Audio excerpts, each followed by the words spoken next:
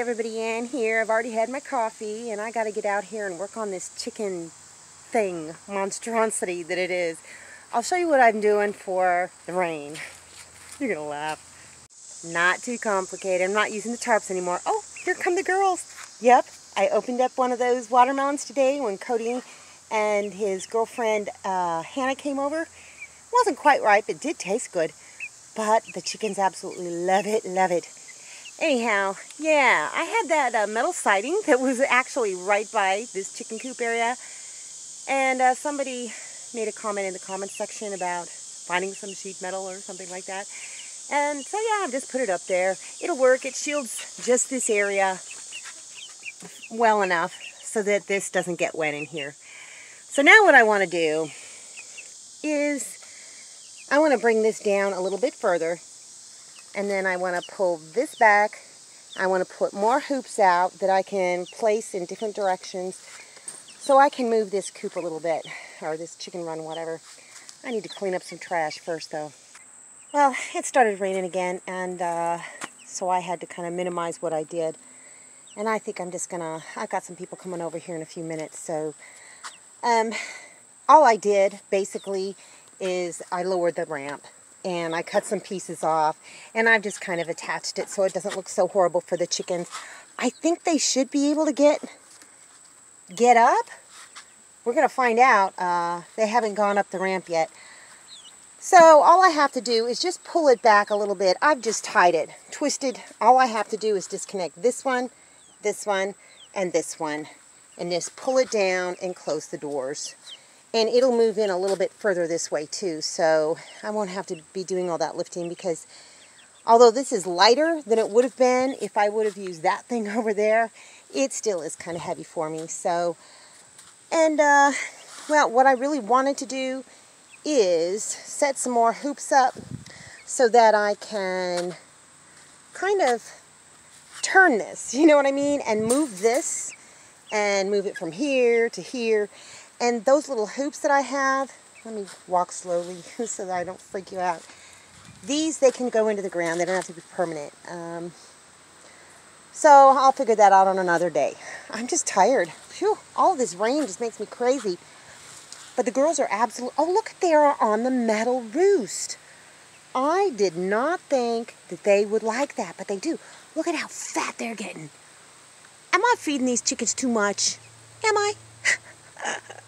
They are just so delightful. And their little combs, they're starting to get darker. They're starting to get some color in them. So that makes me so happy. But anyhow, to me this looks a little bit better. It's still not quite the way I want it. But I'm wiping my face. I'm sweating right now. But it will, it'll work okay. It'll work just fine for now. And I'm pretty sure that the chickens will be able to hop up there. Shoot, they can fly. So they should be able to. Yep, they're still eating their watermelon. They absolutely love it. And the little water in it, it's so cute. They drink it and they put their little heads up and drink some more. And I crush some eggshells for them. And they still eat plenty of their own chicken feed and whatnot, but I give them treats every once in a while. But look at them. Look at the breasts on those. I mean, I don't mean to sound funny or anything, but they've just gotten so big. I just can't believe it. Whew. All right, now it's time to prune some turnips and some beets. It's not the heat, it's the humidity. This is the first bucket of turnips that I planted. This is the second, but they've totally caught up with one another. Now these beets are not doing all that great in this bucket. I don't know why. There was one growing here, but it's not growing anymore. So I'm not going to touch these. But what I'm going to do is, well, I'm going to leave that one right there.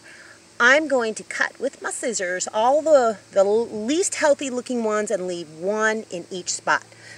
Where's my tripod? Let me just cut it. I think that's good. Yep, that's an extra one there. And there may be a little extra one coming up there.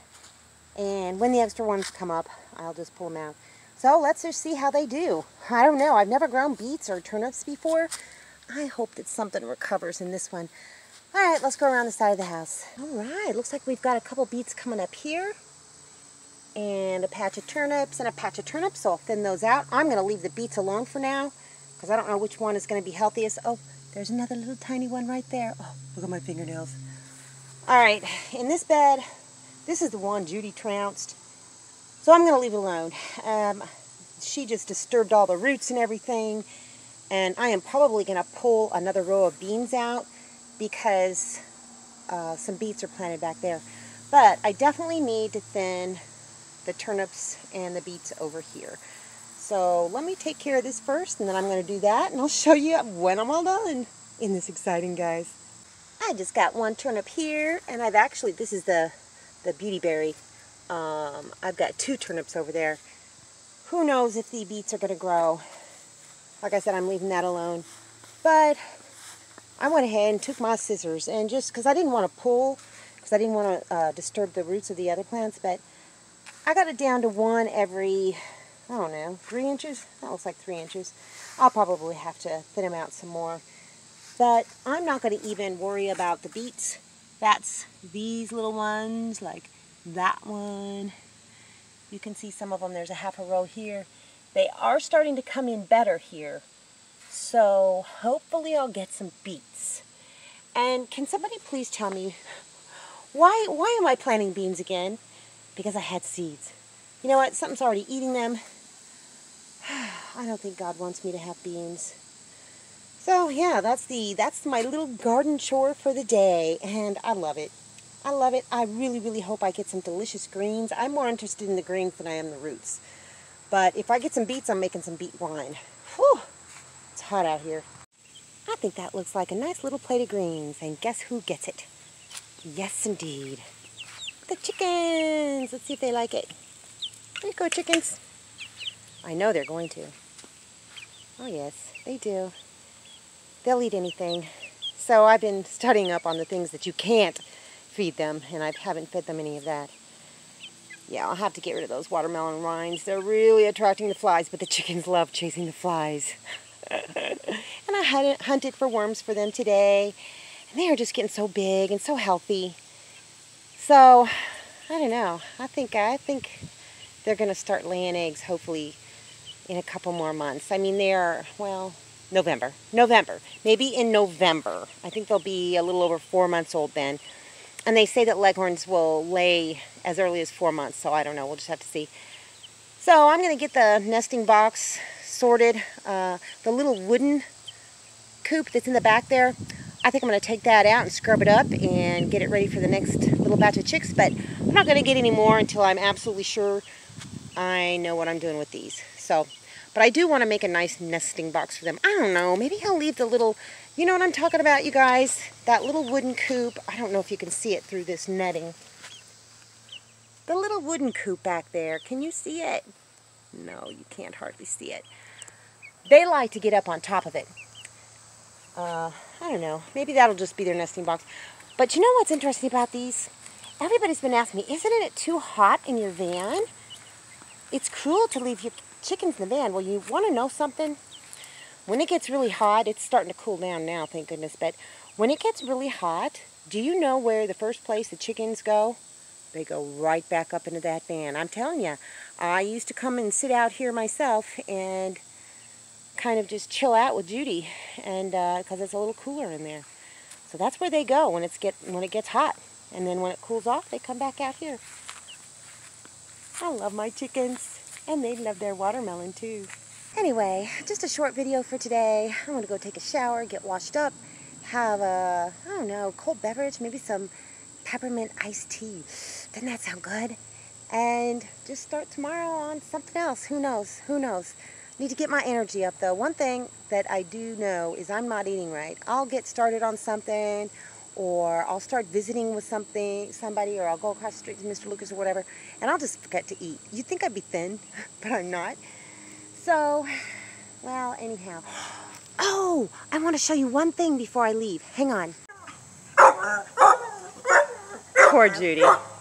Mr. Lucas' dogs are out, and she wants to go play. Sorry, Judy. Mama's tired. Maybe tomorrow.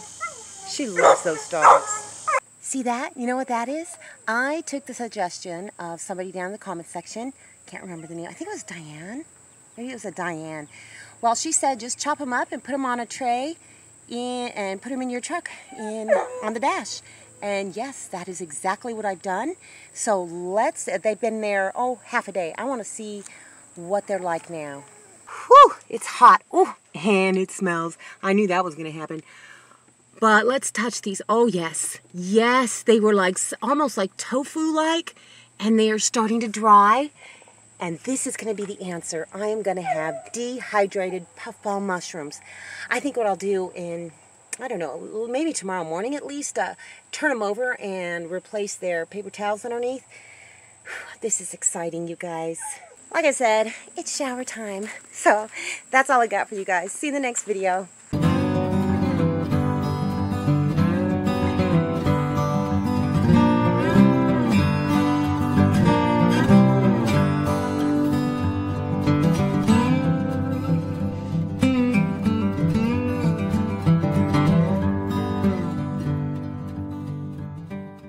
Thanks for watching, everybody. I hope you enjoyed the video. Make sure you like, subscribe, hit the bell, and y'all have a good one.